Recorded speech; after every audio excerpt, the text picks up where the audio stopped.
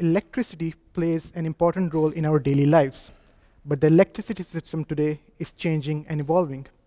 Due to rising concerns about global warming and environmental concerns, renewable energy sources such as wind and solar power are being added to our system. Now, the major challenge arising from their integration is to control their highly variable, unpredictable, and intermittent output. Due to these issues, the output of renewable energy sources cannot be properly utilized. In China, in 1 year alone, over 34 billion kilowatt hours of renewable energy was lost.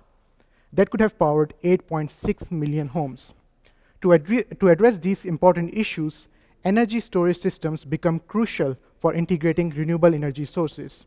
So my thesis is concerned with compressed air energy storage, which, unlike batteries, can store large amounts of energy for longer durations. In compressed air energy storage, the excess electricity is converted into compressed air and stored underground in salt mines or caverns.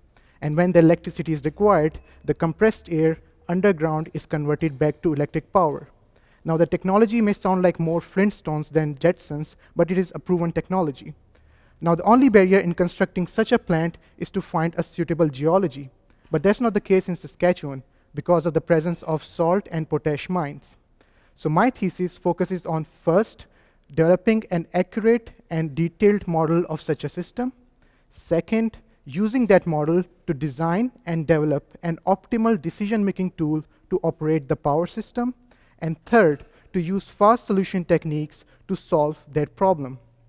Now, the initial studies have indicated that this kind of storage system can not only solve the intermittency of the renewable energy sources, but can also provide other various benefits to the power system.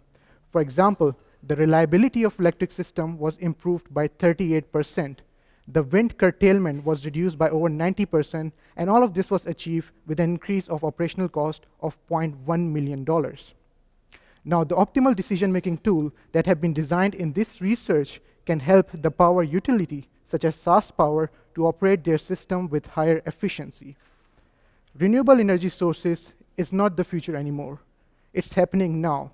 With this research, I'm hoping to contribute a little towards achieving the aim of having sustainable electricity system and hence sustainable future. Thank you.